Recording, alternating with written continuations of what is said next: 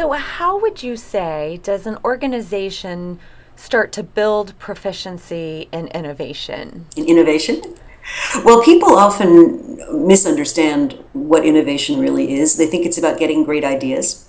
And sure, that's part of it. But in my experience, most companies have more great ideas than they'll ever be able to execute. More ways that they can serve customers, more ways that they can find opportunities. So really, innovation has three practices that are critically important. The first is indeed getting ideas, ideation.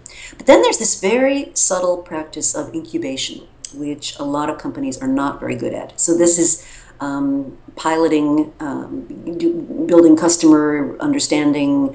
Many people talk about the minimum viable product. How do you get something in front of a customer? Prototyping.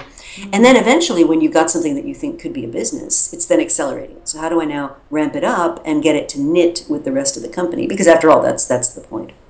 So I think you need to think about how you build proficiency at each of those. So how do I get good ideas? How do I screen them? How do I experiment with them so that I see whether or not a customer really is going to respond? And then once I've got something that's working, how do I now bring it into the mothership, as it were? And there's some interesting ways companies have started to practice some of those techniques. So one company I'm working with now is actually a Silicon Valley incubator. It's called Mach 49. And what they do is they help companies indeed find the ideas, but then they take whole teams, bring them to Silicon Valley for 3 months to do the incubation part.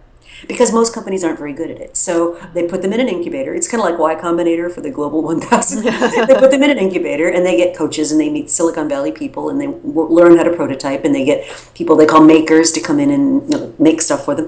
And the concept is that at the end of the 3 months, they'll have done that hard work of incubation and they will be returning as sort of people ready to grow a business to the parent company, which I think is a really kind of fun and new approach to thinking about that incubation challenge.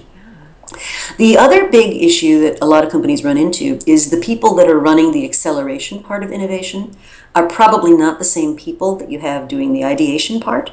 People that like to start with a blank sheet of paper are not people that want to go out and build supply chains and show up at, buyer meetings and negotiate requirements contracts. It's a different kind of personality. So you have to give a lot of thought to how the people change as you go through the life cycle of an innovation.